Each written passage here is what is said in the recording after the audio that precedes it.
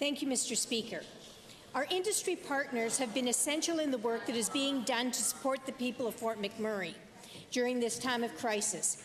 Yet we know that the fire has also had significant impact on the energy industry as a whole. Yesterday, the Premier and the Minister of Energy met with many top executives from the oil and gas sector to discuss the current state of operations and the plan for going forward. To the Minister of Energy, can the Minister update the House on how this meeting went and how the Minister is working with our industry partners to support them in this current time? Honourable Minister. Thank you, Mr. Speaker, and thank you for the question. First, I want to continue to extend my sincere thanks to the energy companies and their staff for their tremendous efforts in our time of crisis. Their role was not only to evacuate their own themselves and their employees. They shut down their facilities in a safe manner. They took care of others that showed up at their sites and made sure there was a safe evacuation.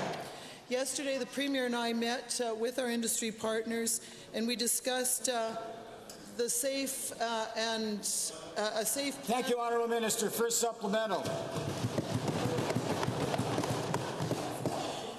Thank you, Mr. Speaker. Given that the destruction we've seen from this fire has been devastating in many parts of Fort McMurray, and given that the many from Fort McMurray who work in the oil sands are worried about this impact will have on their jobs, again to the Minister of Energy, what is the current status of the oil sands sites in the Fort McMurray area, and how have they been affected by the fire damage to the region? Honourable Minister. Thank you, Mr. Speaker, and thank you for the question.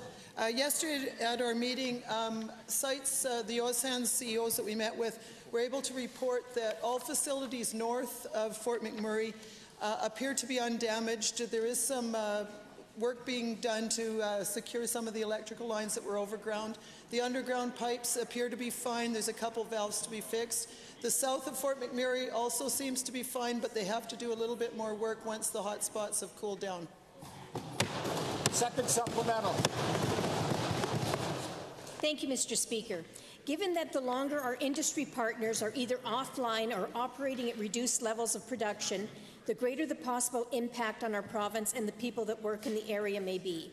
Again, back to the same minister. Can the minister update the House on the progress that has been made so far in getting the industry back online and returning to normal production? Minister. Thank you, Mr. Speaker, and thank you for the question. At our meeting yesterday, government and industry officials discussed the requirements that were needed for a normal return back to production. Our Alberta Energy Regulator is working with each company on their recovery plans and making sure that things are safe, environmentally responsible in the resumption of their operations. This will include appropriate authorizations, inspections, monitoring, and logistical support for them to return to operation.